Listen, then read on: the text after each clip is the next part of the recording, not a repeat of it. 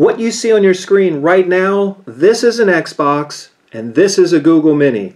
Hi, welcome to our channel all about home electronics, where in this video we're going to show you how to connect Xbox to your Google Mini so that you can control your Xbox with Google Assistant, and we'll get started right after this.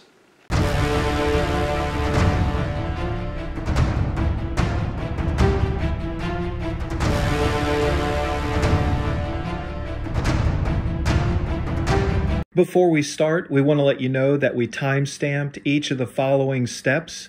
You can locate it in the description below the video. And as well, later in the video, we're going to go over some of the commands that you can use in Google Assistant to help you control your Xbox. You'll want to make sure that the power setting for your Xbox has been set to standby.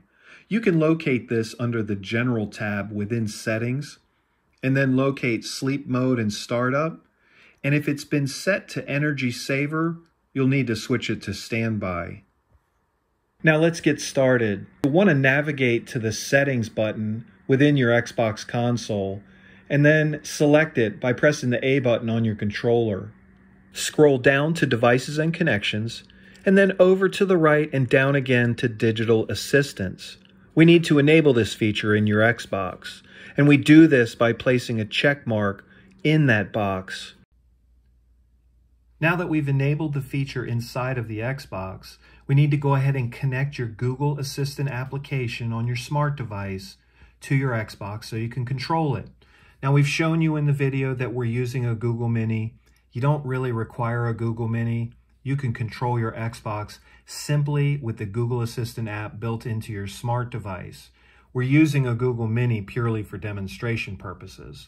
To make things easier, you'll want to make sure that the smart device that hosts the Google Assistant app is logged into the same Wi-Fi network as your Xbox that you want to control.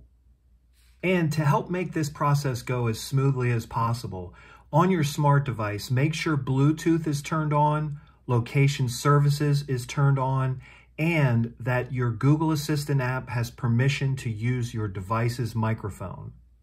Now we link Xbox in our Google Home Assistant app by pressing the plus sign and then selecting Set up a device and a device that works with Google. We recommend you search for the Xbox because the list of available devices is very long.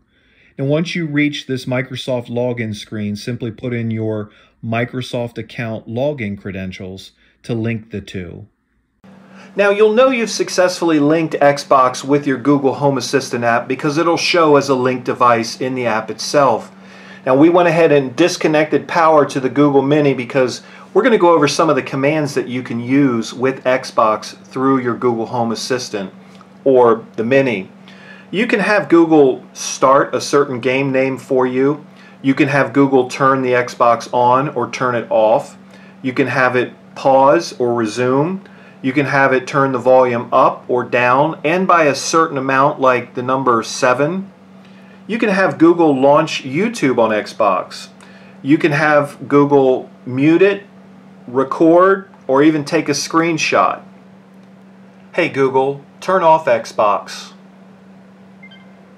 All right, turning Xbox off.